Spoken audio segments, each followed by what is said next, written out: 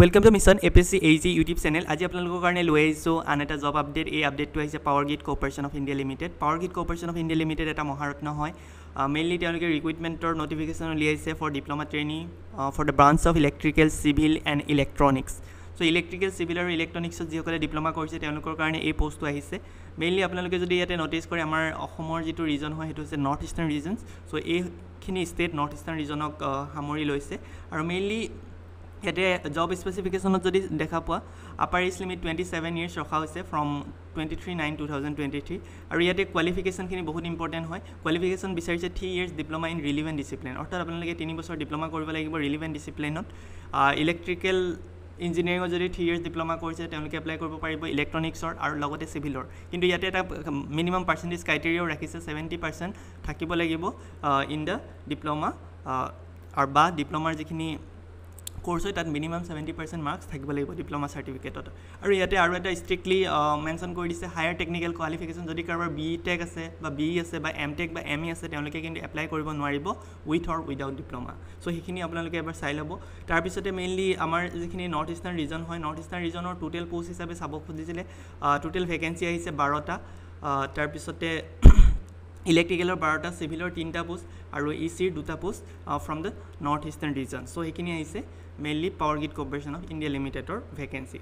So ইয়াতে যদি আপোনালোকে নটিস কৰে দেখা পাব যে the corporation অফাৰ্ছ A very attractive package আৰু প্ৰথমতে ইনিচিয়েলি যেহেতু ট্ৰেইনিং পিৰিয়ডত থাকিব তো 27,500 per month provide কৰিব 1 year training period. After completing the training period, the candidate will be absorbed as junior engineer. So প্ৰথমতে as a training হিচাপে join হ'ব, তাৰ পিছতে এক বছৰ পিছত তেওঁলোকক absorb কৰা হ'ব junior engineer হিচাপে আৰু তাত completely central level যেটো pay scale হয় সেই pay scale মতে তেওঁলোকক salary ৰখা হ'ব।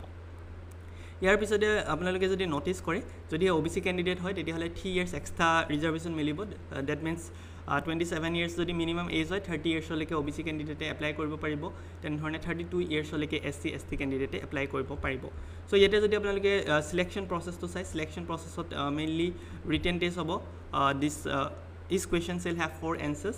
Part 1 consists of technical knowledge and part 2 consists of supervisory aptitude test, 50 questions on vocabulary, verbal comprehensions, quantitative aptitude, reasoning ability, data sufficiency এইবিলাক বা numerical ability সেইখিনি 50 questions আহিব আৰু 120 questions will be coming from technical knowledge আৰু ইয়াতে negative মাৰ্কিংও থাকিব। So যদি আপোনালোকে ৰিটেন টেষ্টটো কোৱালিফাই কৰিব বুলি ভাবে তেতিয়াহলে at least minimum 30% প্ৰত্যেকটো পাৰ্টত পাব লাগিব part 1 and part 2 separately আৰু as a average 40% marks পাব লাগিব for unreserved category আৰু other reserved category কাৰণে 25% mark part 1 আৰু part 2 separately পাব লাগিব আৰু minimum 30% marks in aggregate পাব লাগিব। সো সেইখিনি তেওঁলোকে মেনশন কৰিছে। most importantly application fees তো ইয়াতে মেনশন কৰিছে 300 rupees application fees দিব লাগিব। সো সেইখিনি আছিল মেইনলি PSCৰ পৰা অহা এডভাৰটাইজমেন্ট নটিফিকেশনস। সো মেইনলি আপোনালোকে যদি এপ্লাই কৰিব বিচাৰে তেতিয়াহলে www.powergrid.in এই ওয়েবসাইটটোত ভিজিট কৰিব, তাতে গৈ পেলাই কেৰিয়াৰ সেকশনত যাব, তাতে গৈ জব অপৰচুনিটিত গৈ পেলাই opening and the recruitment of the diploma trainee সেই যেটো লিংক হয় সেই লিংকটো ক্লিক কৰি পেলাই আপোনালোকে এপ্লাই কৰিব পাৰিব। এপ্লাই লিংকটো আজিৰ পৰা এক্টিভ হ'ব। সো মেইনলি এইখিনি ডকুমেন্টস হয় আৰু ইয়াতে যদি আপোনালোকে স্ক্ৰল কৰে এগ্ৰিমেন্ট বন্ড বা টেষ্ট সেন্টাৰ আমাৰ অসমত শিলং গুৱাহাটী আৰু ডিব্ৰুগড়ত আছে নৰ্থ ইষ্টাৰ্ণ ৰিজনৰ কাৰণে সেইখিনিও চাই ল'ব পাৰে। সো সেইখিনি আছিল ৰিক্ৰুইটমেন্টৰ notification from the Powergrid। These are the important dates actually যেটো অনলাইন এপ্লিকেশন স্টাৰ্ট হ'ব 1 September পৰা, তাৰ পিছতে closing date 23 September and cut off 23 September আৰু কেতিয়া ডেট অফ ৰিটেন টেষ্ট হ'ব সেইখিনি টেন্টেটিভলি অক্টোবৰত ৰিটেন টেষ্ট হ'ব বুলি মেনশন কৰা আছে। সো সেইখিনি চাই ল'ব এবাৰ। সো সেইখিনি আছিল আজিৰ নটিফিকেশন। আপোনালোকে যদি এপ্লাই কৰিব বিচাৰি কাইন্ডলি যেটো Powergridৰ অফিচিয়েল ওয়েবসাইট হয় সেইটো ভিজিট কৰিব। মই এই PDF টোৰ link description box as well as comment বক্সত প্ৰভাইড কৰি দিম, এই PDF টো চাই ল'ব পাৰিব। Thank U for watching.